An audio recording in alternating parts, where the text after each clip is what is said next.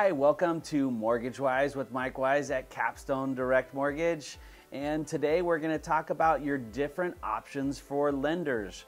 What are the different options that are out there for you that you can use to go out and either refinance your house or actually buy a new house? And so we're going to go through a couple of those different options for you.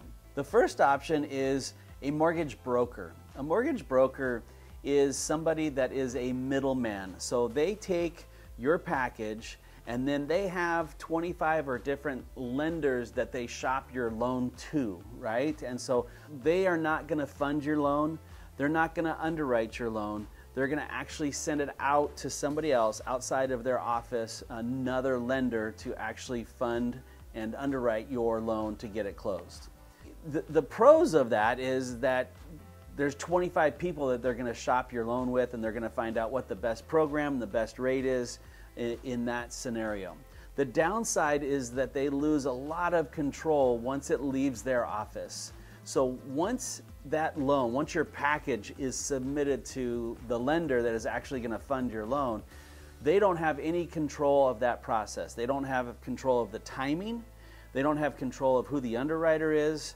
They don't have control of the appraisal process, and they don't have control of when your loan is going to fund. And that lender actually holds all the cards. So if they get super busy, then it's not so great for your loan. So if one of those lenders gives really low interest rates, then their volume is going to go up and the service levels are going to go down. So there's pros and cons to the mortgage broker. The second option is big banks. Big banks is who you do your checking account with, who you have your savings account with, maybe a CD, etc. So the big banks, they have their own rules, their own guidelines, and they have their own money, and they can do what they want to with your loan, right? So the pros and cons of using a big bank are these. The first thing is the pro. They have their own money, they have their own rules, they can decide what they want to do, and generally when they make that decision, they are going after those particular loans, and they're going to have a good rate and a good program for that. But they only offer that, generally one program that is a really good program. The cons of the big banks is that they are a big bank, and there's a lot of bureaucracy and a lot of people that have to go through and touch your file. So there's bureaucracy that slows down the process, and at the same time, it's really hard for people, you as the borrower, or more importantly, your real estate agent, to contact them and to get an updated status from them. So your loan kind of gets lost in the process, but who you talk to and how you get an updated status is a really difficult piece. And so the real estate agents, when they get a pre-approval letter from a big bank, they do not like seeing those pre-approval letters because of that bureaucracy that they have at the big banks. The third option is a mortgage lender. A mortgage lender is a direct lender, is a hybrid of the mortgage broker and the big banks.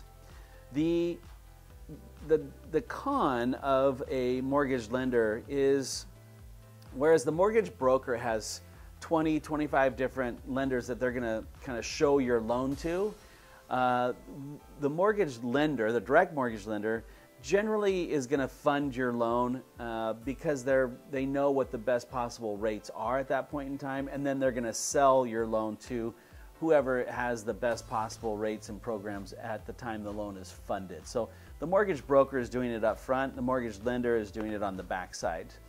The pros of a mortgage lender is that they have all the different programs available. They've got the conventional FHA, VA, reverse mortgages, jumbo loans, so they can do all of those programs kind of like the mortgage broker. Unlike the big bank usually has one program that they're really good at.